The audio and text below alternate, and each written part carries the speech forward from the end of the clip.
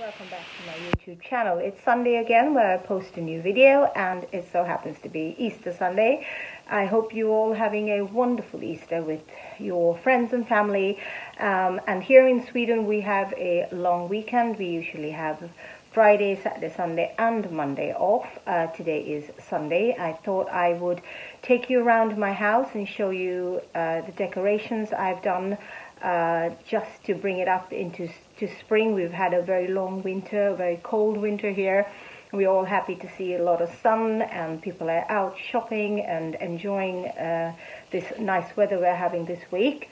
And I just thought it would be fun to take you around my living room and just show you the few things I did this year to make the house look a little bit more Eastery, a little bit more spring-like, and to be able to enjoy the season.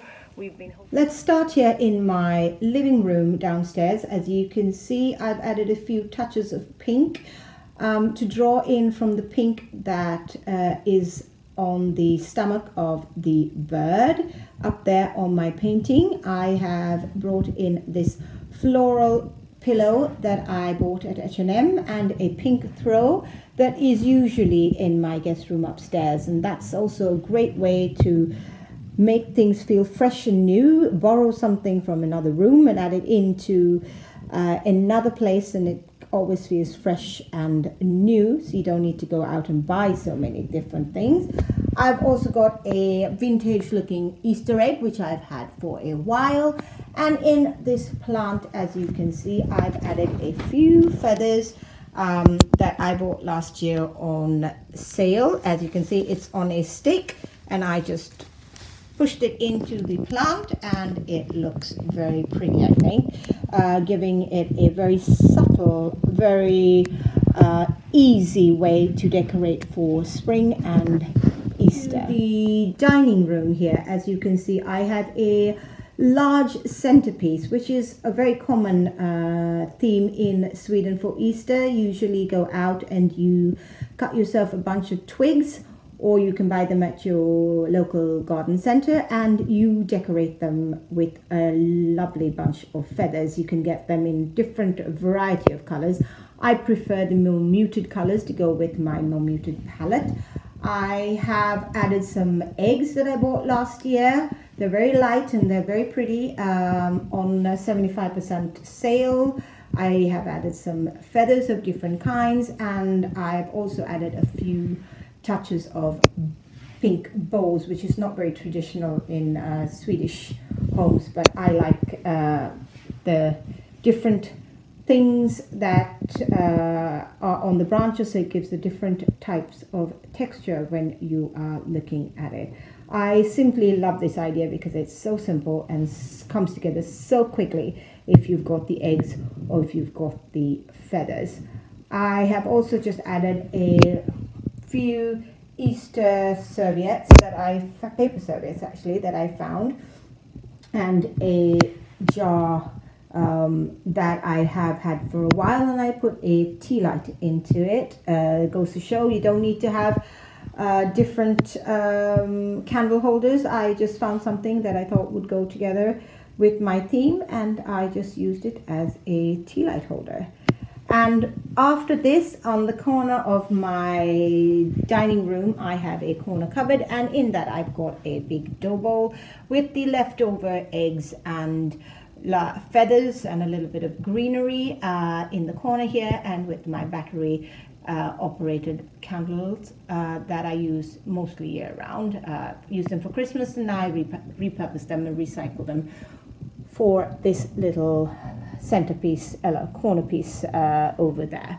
So that's the extent of my Easter decorations. Down here I will take you to the entrance where I have a few subtle touches as well to see. This is my front entrance, and as you can see, most of this stuff stays all year round. I've just added a few simple touches. This wreath is a wreath I have the entire year, and I've just added a few more of those petal flowers in there to make it look a little bit pretty and cohesive with the ones that I have in my sitting room, and a couple of bunnies over here, and some muted colored candles, and Over here I have some eggs that I also bought on sale, and that I can actually stick into my orchid pot here with some feathers.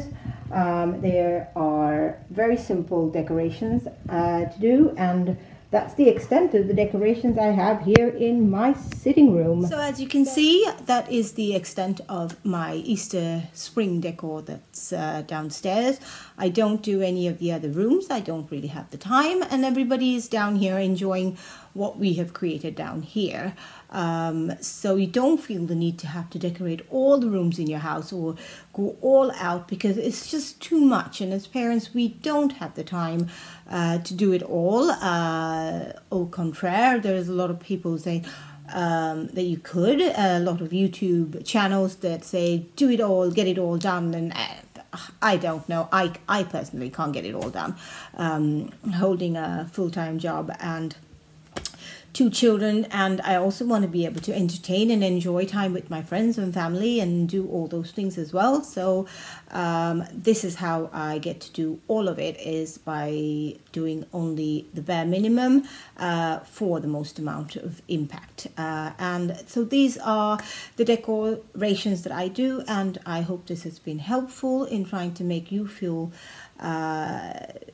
better about not having decorated for Easter, or having decorated, or maybe you've decorated much more than I have, and that makes you feel better about more what you have accomplished, and all the power to you. I'm just here to show you that it can be done a very simple way, very easy, very minimal, and also that it's fine if you have a lot of time and you like to decorate a lot and use decorate the whole house. I think it's great. I just don't have the time or the energy or the inclination to do so, especially after you go all out for Christmas. Easter for me is a pared down version of it.